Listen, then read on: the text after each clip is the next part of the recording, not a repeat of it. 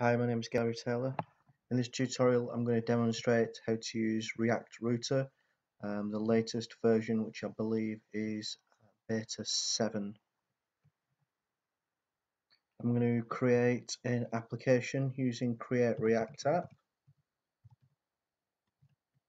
It's the quickest way to do this.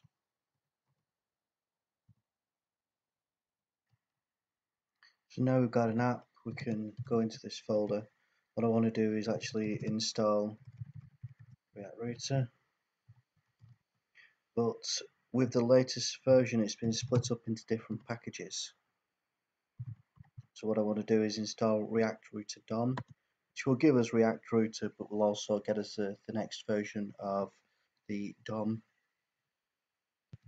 Now this package is explicitly designed, as you can tell, for dealing just with the browser, the DOM, and everything has been separated into separate packages.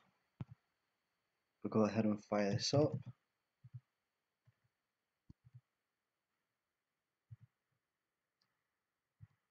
And go into the app, and you can see. So let's see if I can fire the app up itself.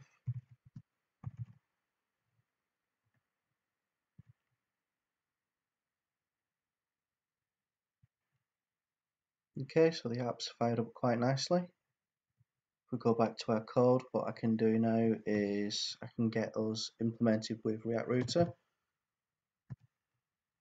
To do that, I need to run an import and get the browser router. I'm just going to call it router and import it from React Router DOM. And I need to wrap basically my whole application in this.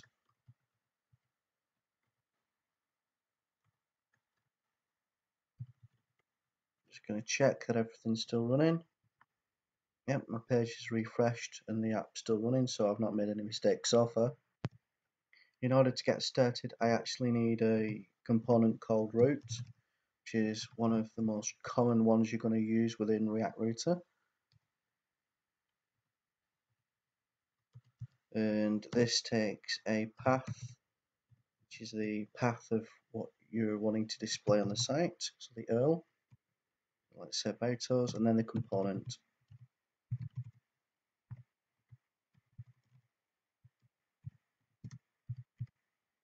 At the moment I don't have an about us component, so let's create one.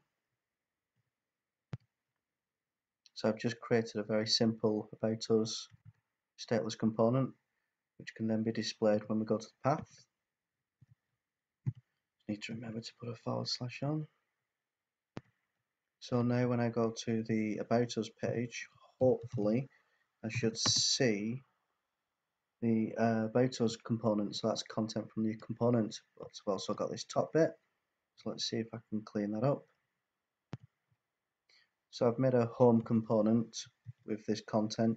I've took that out, and what I'm going to do is I'm going to create another route with a path to just / and then the component is going to be the home component.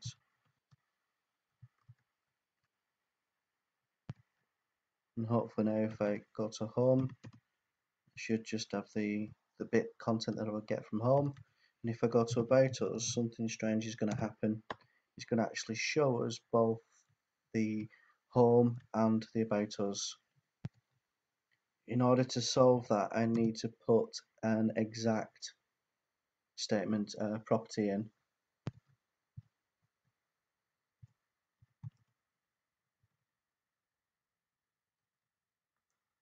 And now on the about us, I can just see the about us. What the exact is doing is that it's making sure that the path is exactly the same as the string. So whatever we've used as that path, it's got to be 100% that, otherwise it's not exactly the same, so therefore it doesn't match, and will only then show you that path. You can imagine the about us, we've got a / so actually we do have a home because it would match, but the exactly says that it's got to be only that. So even if we did something like that, it wouldn't work. And because we have nothing, we'll have an empty page in this scenario. Now, displaying an empty page is never a good idea. We generally have a not found, so I'm just going to load that in. So I've just created a component, well, a stateless component called not found. So let's put that in. Let's take that. If we take the path out, then basically that becomes our default not found page. So if we load that in, you can actually see on the site now that the not found is being shown, but it's being shown all the time, and that's not the case. We don't want that. We only want it to show if the page, for instance, that wasn't found, but it's doing it on everything. In order to solve this little problem, we need to include the switch, not a JavaScript switch. So bear with me a sec. The switch component, and we need to wrap our routes within this switch component.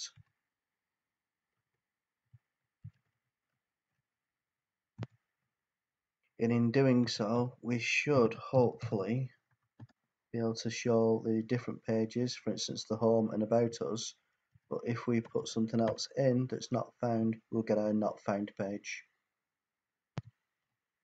An interesting thing to note that if you take out the exact, and when you go to it doesn't work. So if I go to about us, the about us page isn't showing. If I put in something that doesn't exist, the not found page doesn't exist. But if I put at least one exact in there, then I've got our not found page, I've got our about us page, and the site is working how you'd expect. So that's how you can set up React Router in less than 10 minutes using your own components, a couple of different pages. In the next tutorial, I'll show you how to use Link to build a navigational system so that you can have links on your page to move around.